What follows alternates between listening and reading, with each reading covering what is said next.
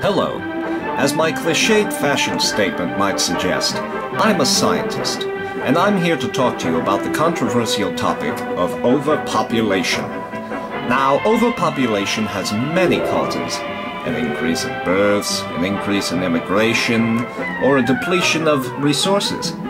Many are divided on their stance on whether or not overpopulation is harmful to the earth and the economy, or if it has very little impact to the environment compared to waste and overconsumption.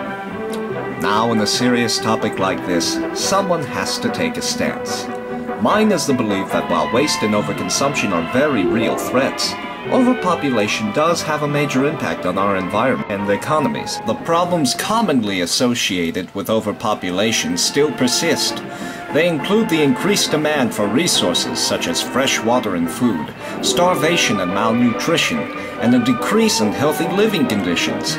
Allow me to expand upon these problems. Problems like high rates of infant mortality are caused by poverty and exacerbated by overpopulation.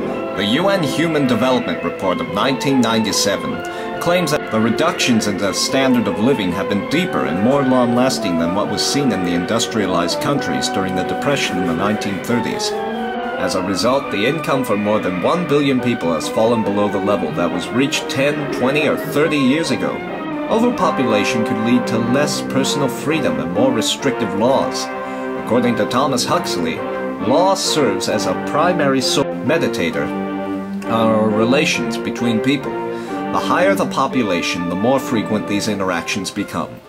This creates a need for more restrictive laws to regulate these interactions. Huxley also believed that democracy is threatened due to overpopulation and could give rise to tyrannical-style governments. Doesn't sound good, does it? So, you might be asking me, what do you think we can do to alleviate these problems? Don't interrupt me when I'm talking. Then I would proceed to say that I and most others in my stance would suggest population control. Thomas Malthus, a British clergyman and economist who published an essay on the principle of population in 1978, argued that population, when unchecked, increases in geometric ratio. He also outlined the idea of positive checks and preventive checks. Positive checks such as diseases, war, disaster, and famine to increase the death rate. So you see, the rational solution is genocide. The makers of this video would like to unambiguously state that they do not at all advocate killing people to solve problems. Seriously, we don't like murderers.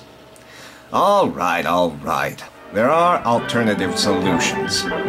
Thomas Malthus advocated for the education of the lower class about the use of moral restraint or voluntary abstinence, which he believed would slow down the growth rate. Other alternatives include birth control, contraceptive services, supplies and information to those in need, and much more.